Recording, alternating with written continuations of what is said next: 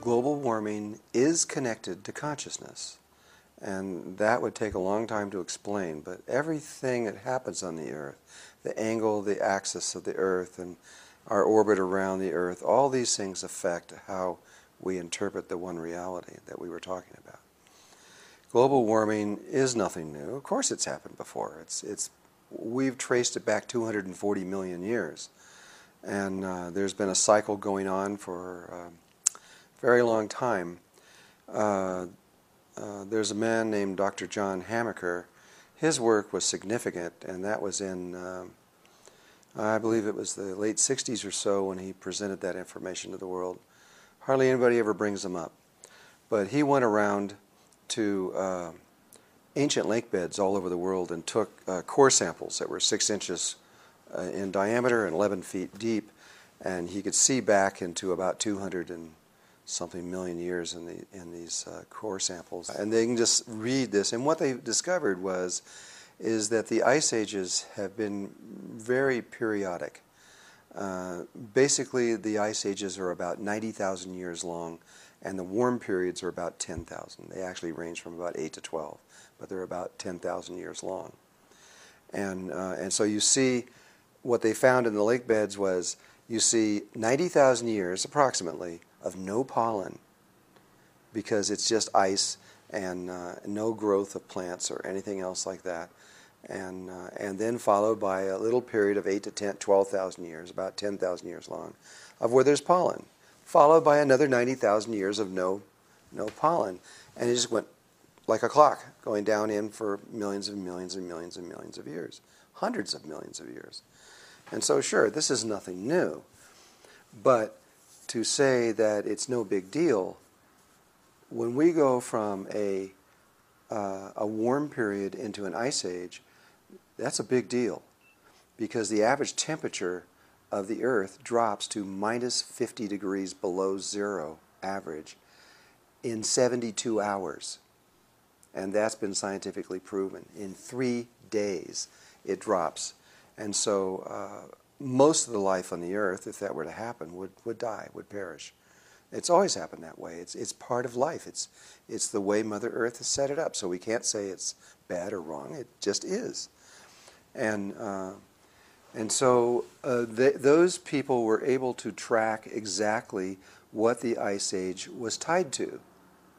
And we now know it's not a theory. Well, everything is a theory in a way, because we never know what life is going to do for sure this next time around. It's like the sun coming up in the morning is a theory, even though it's been coming up every single time. Maybe this time it won't.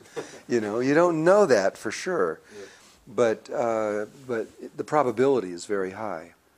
And what John Hamaker found was that the ice ages were tied to minerals, the minerals that are in the dirt.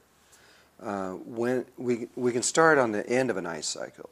When the dirt all over the Earth, all over the world, runs out of minerals, and it's finite. There's a certain amount in there. When they run out, the trees begin to die, and they get weak, and diseases start coming in. The pine trees here in the United States, they say the beetles are killing them. It's not the beetles. If you go deeper into that, there's 6 diseases hurting those trees. And those trees their immune systems are getting weak, and the beetles just come in and finish them off. But if they were healthy, the beetles wouldn't be able to do this. And so, when the trees begin to die, the forest fires begin to happen, and every acre of trees, just an average acre of trees, holds 50,000 tons of carbon dioxide.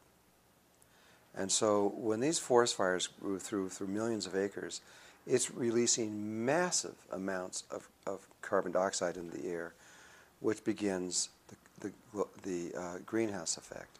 So even if there was no people here on Earth at all, not any at all, this is still going to happen. And so the plant life holds all this massive amount of carbon dioxide. As it dies and as it burns and goes into there, it goes back into the atmosphere, and that begins the greenhouse effect. We just happen to be adding to it. We're accelerating it. We're cutting several hundred years of our life off by what we're doing. We don't know exactly how much. but 300, 400, 500 years, we may have been able to go longer. But because of what we're doing, we're bringing the ice age closer to us by adding more carbon dioxide into the atmosphere and other chemicals. At the end of the ice age, or at the end of the warm period, which is what we're at right now, we've been 10,000 years of warm. And when we get to the end, the minerals run out, the trees die, and everything, and it goes up in there. The greenhouse effect begins to happen, and that begins to warm up the oceans. And right now, the oceans around the equator are like 86 degrees. That's not normal. They're very warm. That produces vast amounts of water. It goes in the air, tracks over, goes to the two poles, and begins to build the ice up. But at the same time, the warm temperature begins to melt this ice. And so now there is another factor in this which Dr. John Hamaker didn't understand. And that is the ocean currents and how they hold the weather patterns. The patterns that we know, like, in Germany they have a certain time when spring comes and when, certain days, and it's different all over the world. Sahara Desert doesn't get rain. But 13,000 years ago, the Sahara Desert was a rainforest. And so things change. And why do they change? Because one of the reasons, not the only one, but one of the reasons is that these ocean currents change. We tend to think that the way the life has been on Earth for the last 150 years is the way it's kind of always been. But in fact, the climate that we're now living in is only 150 years old. That's it. Before that, we had an entirely different climate. And that was because the ocean currents in the 1300s slowed down in the Atlantic Ocean, causing what in history they call the Little Ice Age. And it was a temporary time of a drop in temperature because the ocean currents, which we'll explain in a minute, control these weather patterns, and it began to slow down. That causes, like in the United States, that causes the eastern seaboard to go extremely cold, and the west, where we are now, to go into a drought. And so you can begin to trace all kinds of things when it went into the 1300s. By the 1770-something, when our country was, with George Washington was here, and you look at paintings of him going across the Delaware, you see these giant chunks of ice floating down the Delaware because we were in the middle of a mini ice age taking place. But it only lasted from 1300 to 1850.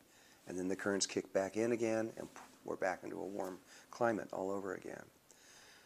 The Anasazi, which are another ancient group of people that lived here in the United States in the Four Corners area, they can't understand why they disappeared. They say, well, why did it look like they just left in a single day and disappeared? But they didn't tie the weather pattern breakdown at that time. And what happened was there were 46 years without a drop of rain in this area. And they had no choice. All the underground aquifers and everything else dried up, and they had to leave. We could see from the satellites and from the things that the ocean current, especially the Atlantic Ocean current, was slowing down dramatically and had reached a stage of slowdown that was equal to the way it was in the 1300s, meaning that we would be followed by at least a mini ice age very quickly after that.